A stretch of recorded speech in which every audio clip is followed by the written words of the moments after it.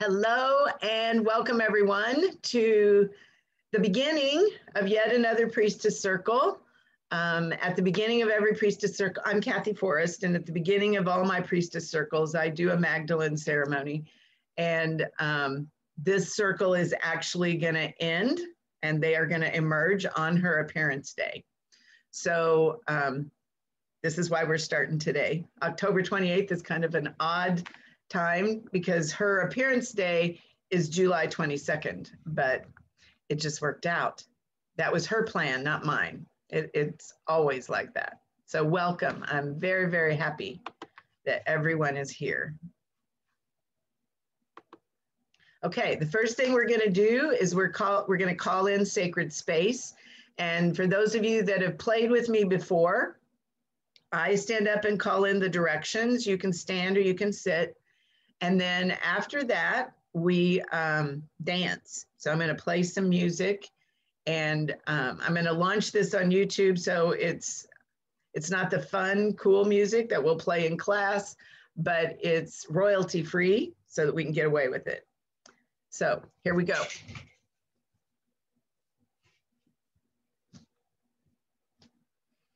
All right, everybody, let's all take a big deep breath in. And as you exhale, drop your grounding cords down into the earth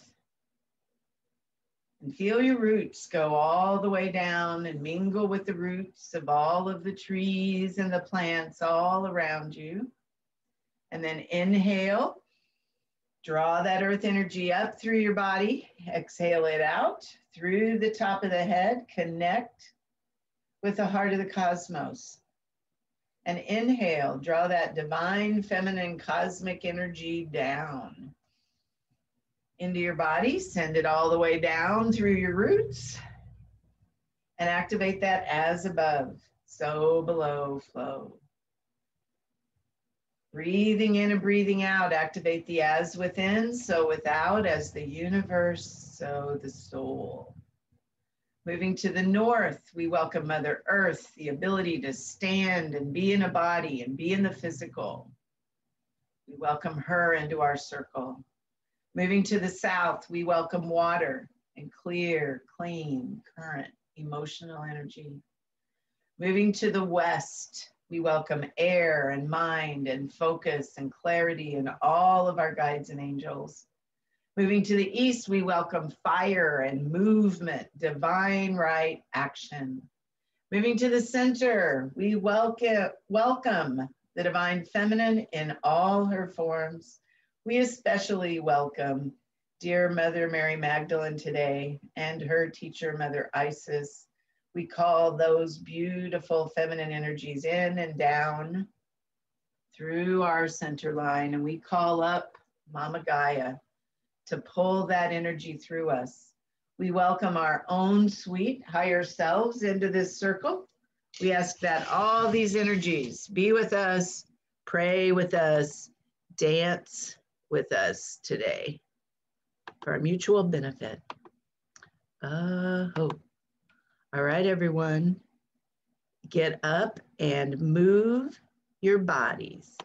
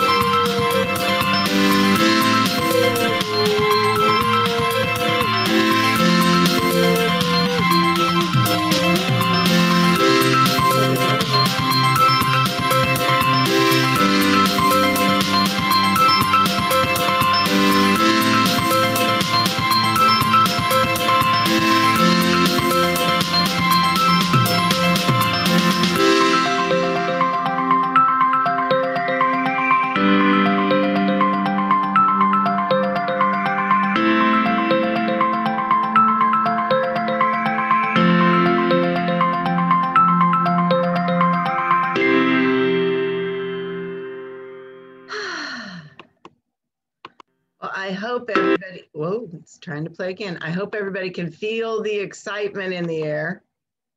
That was fun. Okay, that's what we were just doing. So I want to begin today, and some of you may be on the call, you may have been on the last one. This is going to be not any different than the ones that we've done in the past. But I always like to open this one with a prayer to the Cosmic Mother. And I'm going to check the chats a couple of times, but I may not check them much. And the reason is because it kind of distracts us. Okay, everybody's just saying hello. Beautiful. All right. This is taken from the Magdalene manuscript by Judy Zion. So I just invite everyone to drop in, plug in, and just listen as I call in this sacred energy and just see if you can feel this in your body. Oh, great mother, divine feminine, birther of the cosmos and lover unto spirit, creatrix of all matter and queen of all, worlds within worlds and those without. We call to you this hour. We are your children. Hear our call. We are the daughters and sons of your divine union, the flesh of your passion for life. You who lay with Spirit, our Father, in the beginning of time, and brought us forth from the blessed union of spirit and matter.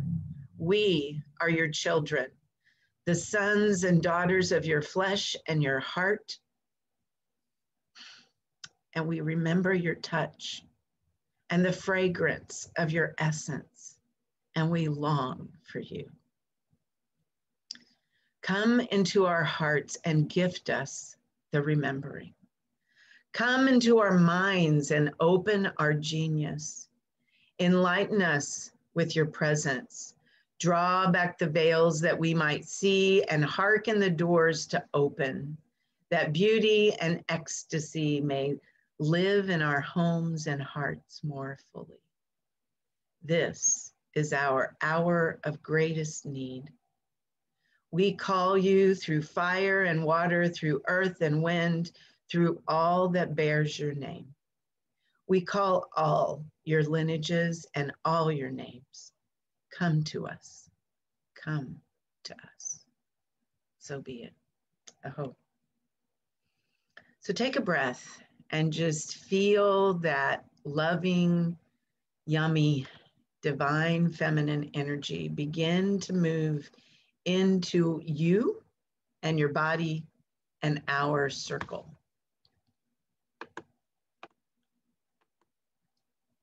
So, as I said, today is not Mary Magdalene's feast day, but it traditionally falls in the sign of Leo, the sign of self-love.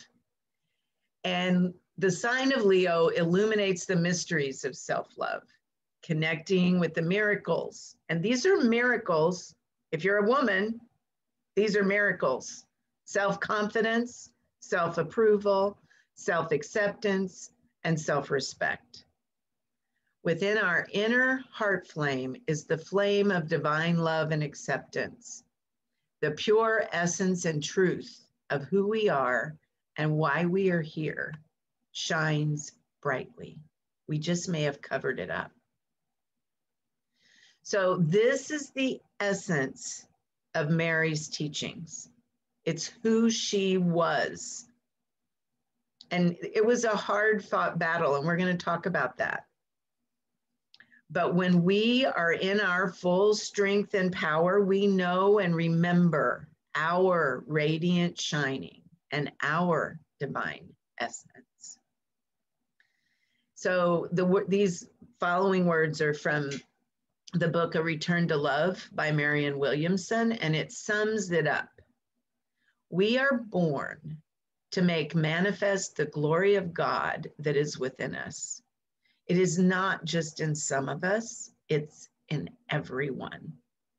And as we let our own light shine, we unconsciously give other people permission to do the same. As we're liberated from our own fear, our presence automatically liberates others. So there's two reasons. The first reason that I'm doing this is because this is the opening ceremony for a new priestess circle.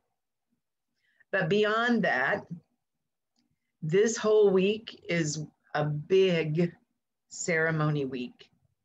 And we've all been through it. You know, we're at the beginning of the last quarter of 2020. And 2020 has been a journey for everyone. A journey that was divined and planned and pre-orchestrated eons ago. And we've been knowing this was coming for years. We just didn't know what it was going to look like. But as I've gotten to watch it up close and personal, what I see is that all the chaos, all the stirring up and the changing is shaking us to our core. But it's shaken up all the things that we don't need anymore. And so now, wonder of wonders, right at the end of the cycle, right as we get ready to go into planning for the future in this last quarter, here's a Mercury retrograde. Everybody go within and get quiet. And if you try to go forward or do anything, I'm going to trip you. So we're right here in that energy. And we're getting ready for the biggest release of the season, of the year. Every full moon is a release ceremony. But this one is like, take all the stuff that's left, everything you haven't purged, everything that is still hanging on, take it all and let it go. Let it go in ceremony. That's what we're moving up to and into. So if this week has felt crazy, if your body's been acting out, if it's like, it's a wake-up call. It's a tap on the shoulder to go, oh, there's still some stuff. There's still some stuff left. I'm going to release everything that doesn't serve me. So we're here today to begin that process. And I know of no better person, no better archetypal energy than Maggie to help us through that.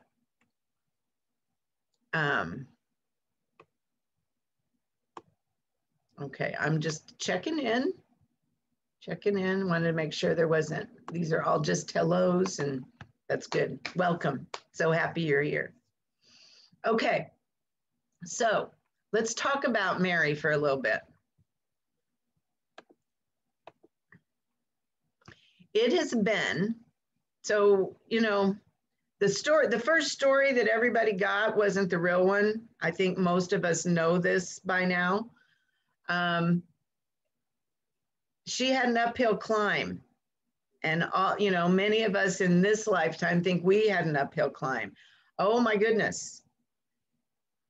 She had some very difficult experiences, and she wasn't portrayed in history as the partner and the beginner of the movement of love that she was. She was portrayed as a prostitute and a fallen woman. So it's been more than 30 years. I'm going to get in here and mute some people. It's been more than 30 years since Pope Gregory, since the Vatican formally proclaimed that Mary Magdalene wasn't the fallen woman of Luke's gospel, and that Pope Gregory the Great had created the story to further his own purposes in the Dark Ages. But 2 millennia of public opinion is hard to erase. The Vatican's admission of error in the 1960s hasn't really been more effective than a retraction buried at the last page of a newspaper. But what this has done fundamentally is Mary Magdalene has become the godmother of misunderstood females. And there's a lot of us out there. And she's the first woman of major importance to be intentionally and completely altered and maligned by the writers of history. Now, that's taken from The Expected One by Kathleen McGowan. But there's more. And I want you, that's like the history we know. I want us to dive in a little bit deeper and just feel into this. Whether or not you believe that Magdalene had a partnership relationship with Yeshua matters not. She loved him. And imagine the love of your life has been pulled from your grasp and killed before your eyes. And imagine that the men around you have tried to discredit you and your spiritual wisdom from the very beginning. And imagine that these men become active in trying to erase your life and your story. Just let that sink in. Would you feel sad?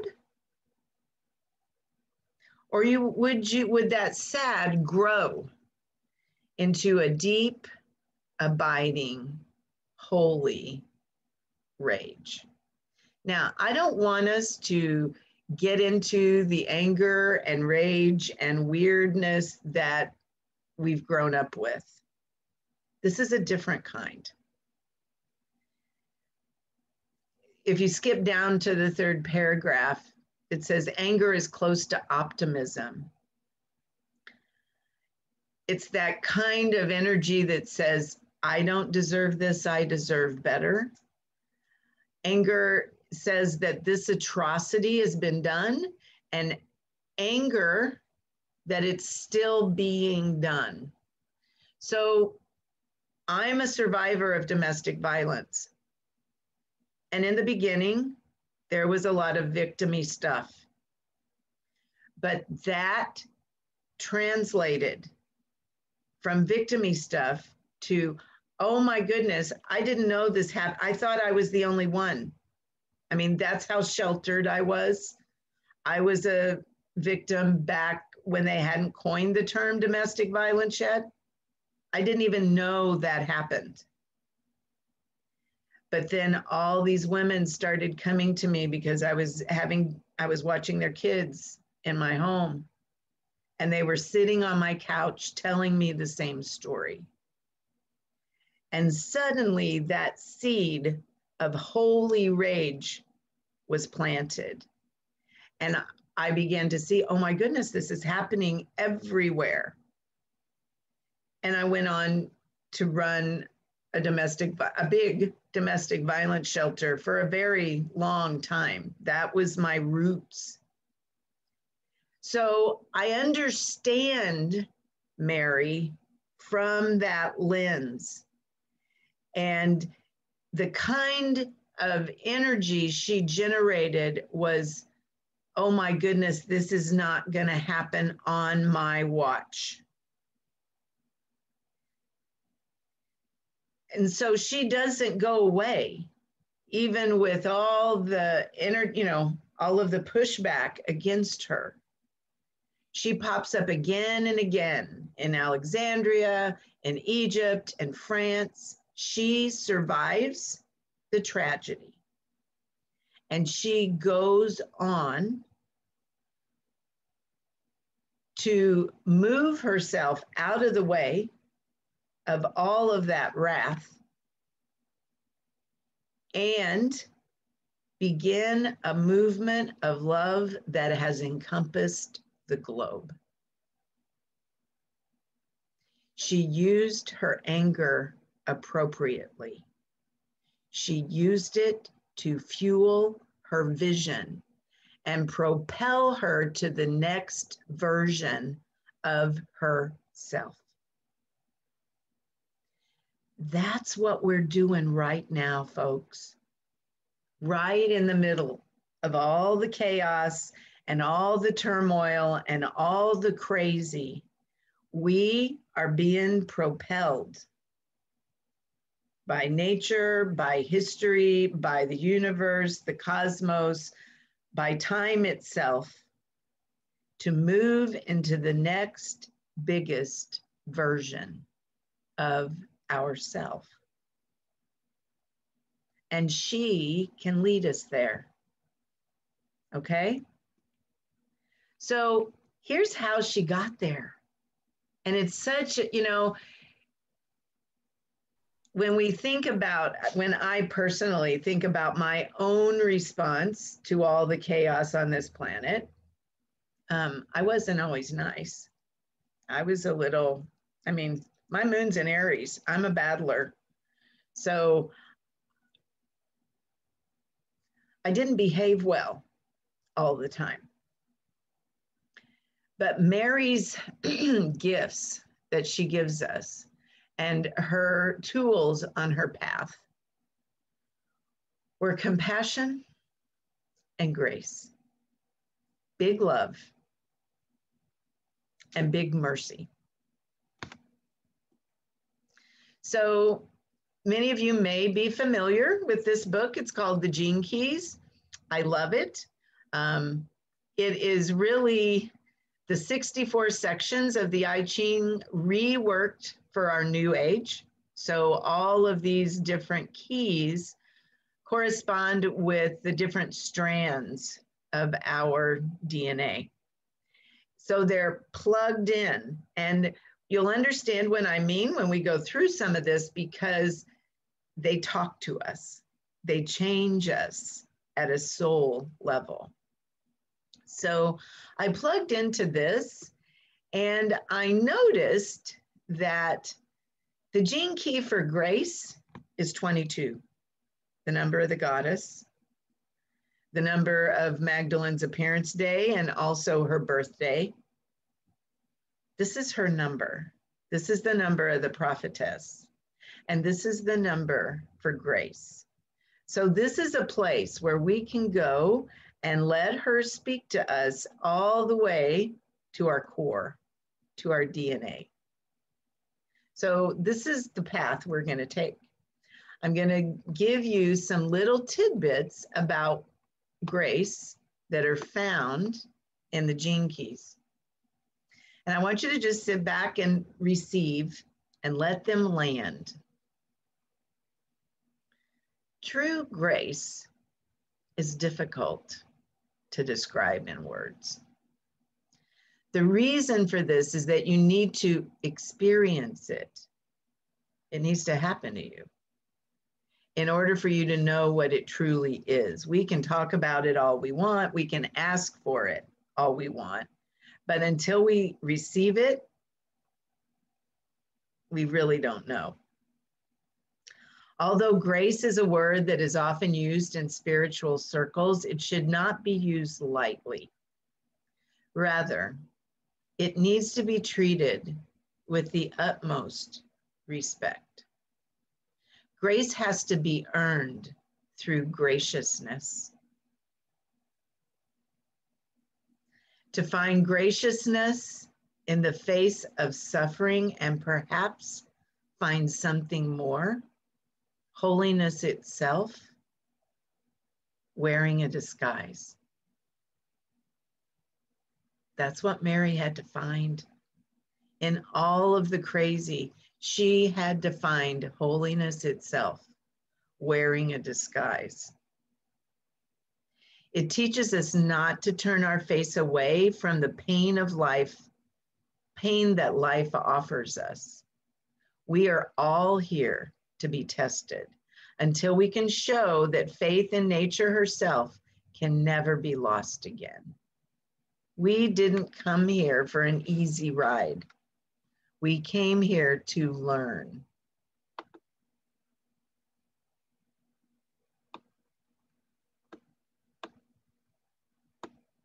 Okay.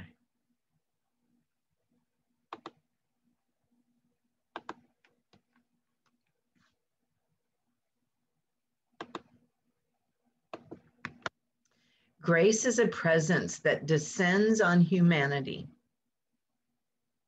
And I want you all to begin watching because it's descending. It's descending now.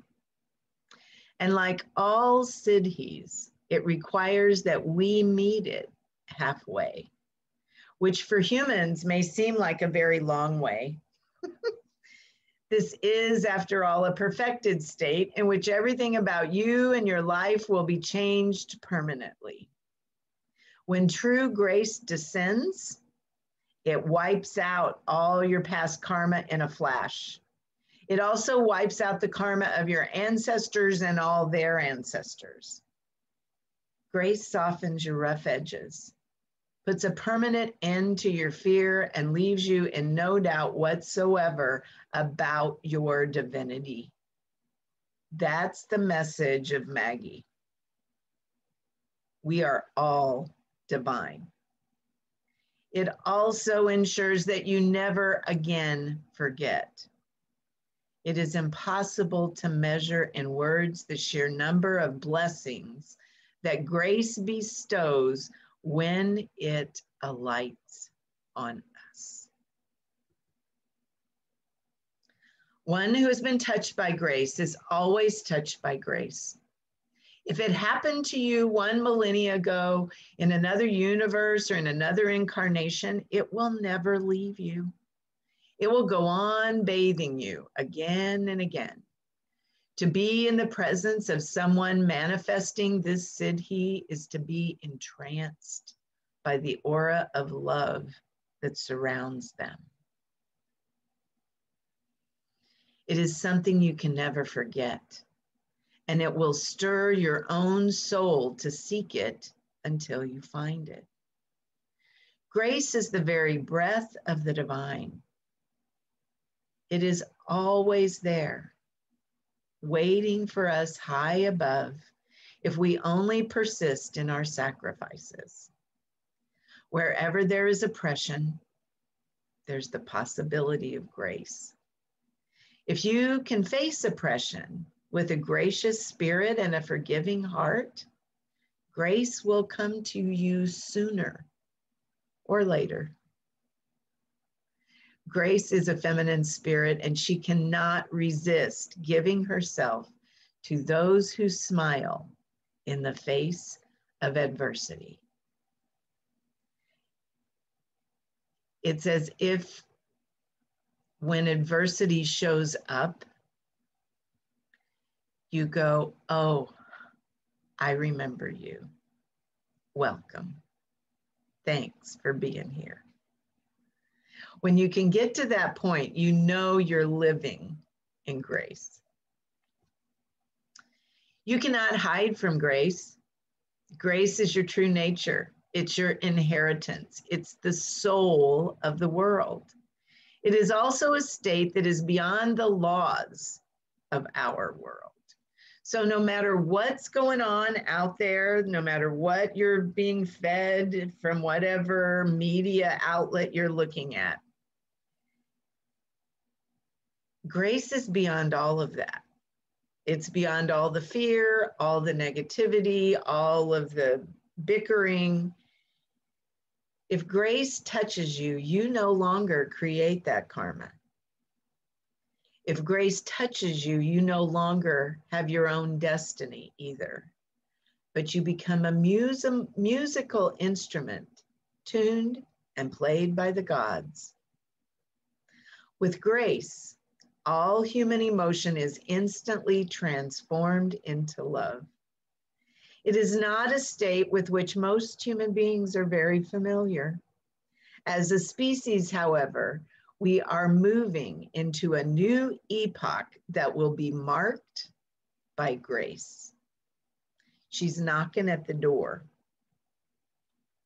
So it's almost time. As a feminine spirit, grace calls upon each of us to listen and receive her message and blessings. And above all, to remember this. Through grace, the universe has but one single wish: for you to remember that you are love and that there is nothing in you but love.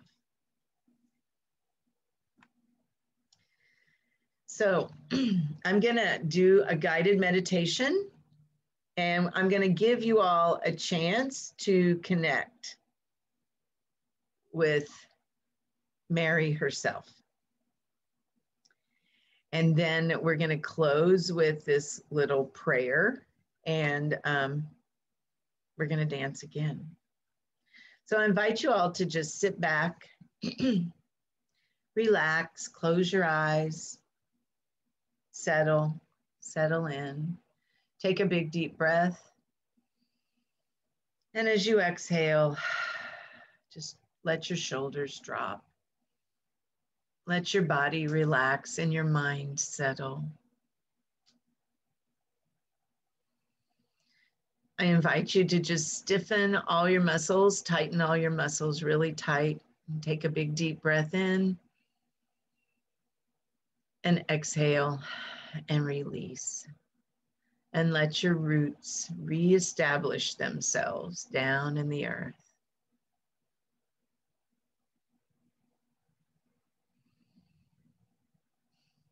And then imagine yourself walking on a sandy beach, a deserted sandy beach by the ocean. And the waves of the ocean are moving back and forth. Some of them move over your toes, wash away your footprints as you walk. And you're looking out over the waves at the sunset. And as you look out in front of you, you see a beautiful, compassionate being. You know she's compassionate because you feel her before you see her.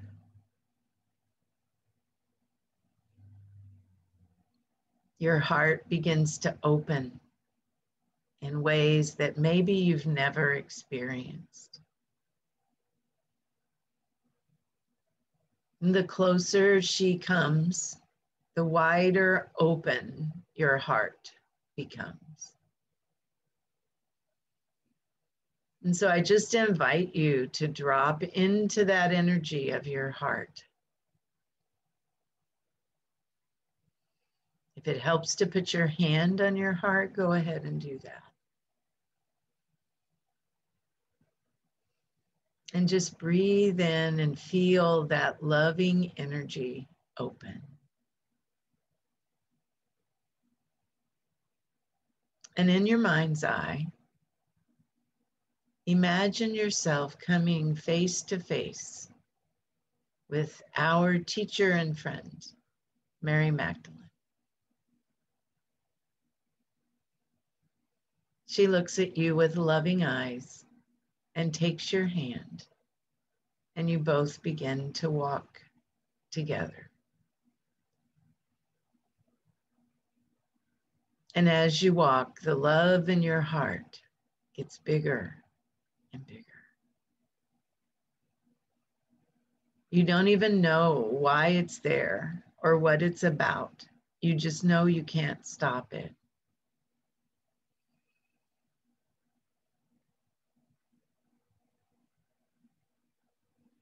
And you just take some time to breathe it in and attune to that. And if you don't feel it in your physical body now, trust that it's there. Trust that you will. And I just invite you to connect with Mary right now. Ask her anything. Pour your heart out. Tell her your fears. Tell her your concerns. Tell her the things that need to go. Tell her your vision for the future.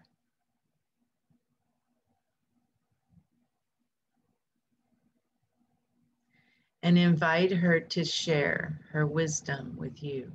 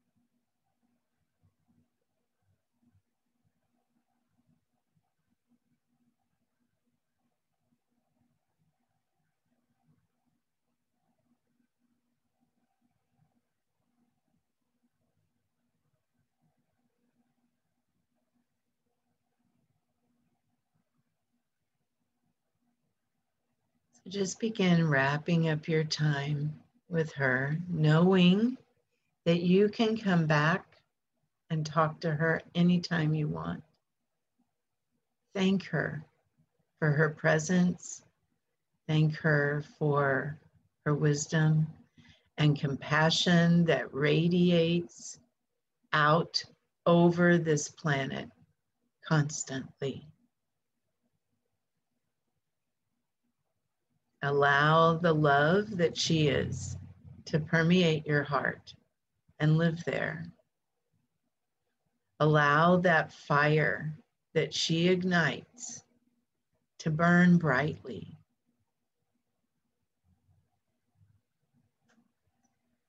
Feel her embrace you and thank you for the thumbprint that you're leaving on this planet.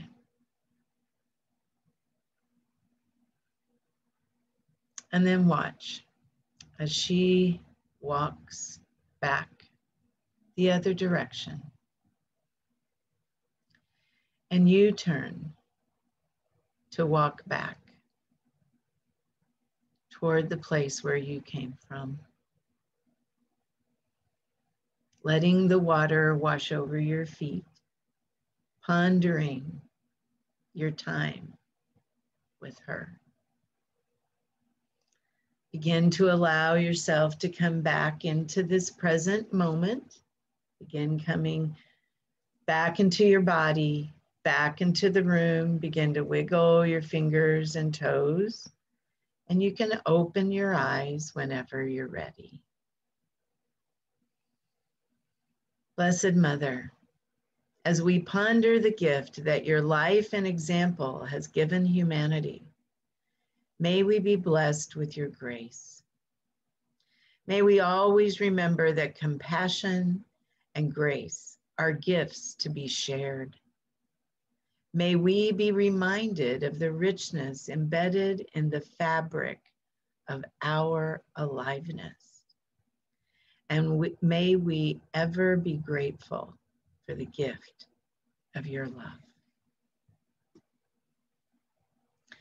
So today is the opening of another birthing cauldron, and it will conclude on Mary Magdalene's feast day, July 22nd, 2021. Mary was a prophetess in a long continuing line of them. So today, many of us are entering that 9-month priestess birthing cauldron. And if there's anyone on the call that feels called to do that with us. We're still accepting members. We'll begin our formal classes next week, and I'll be sending out an email after this for any of you that want to join. But whether you decide to do that or not,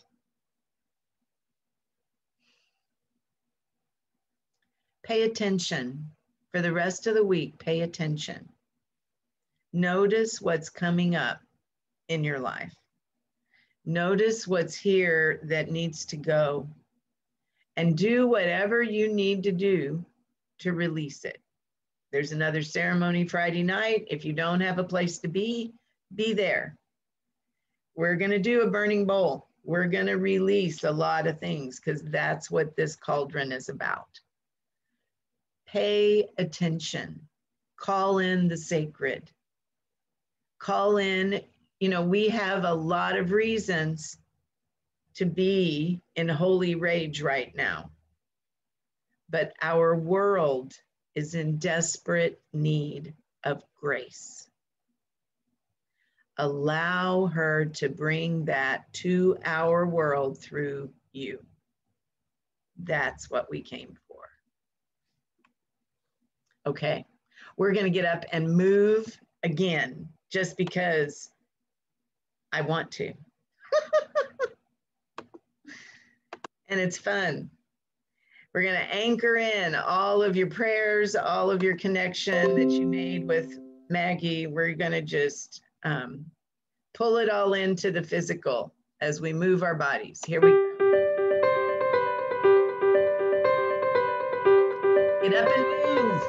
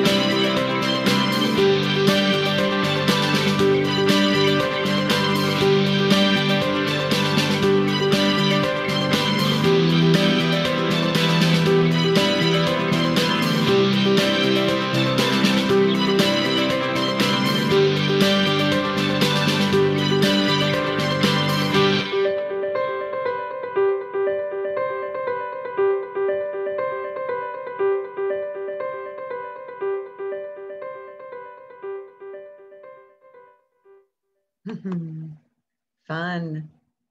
All right, it looks like there's some folks in the chat. Thank you, thank you, thank you. Thank you. Oh my goodness, was this so fun? I tell you what, this is like one of the most fun things I do. All right, everyone. So grateful that all of you showed up, and we did a thing. We left an imprint on this planet that can't be erased. So thank you for helping me do that. I give thanks to the elemental forces for holding space for us today. I give thanks for all of these beautiful souls that are doing their sacred work. And I close this circle in the light. All right, loves, watch your inbox. I will see you all soon.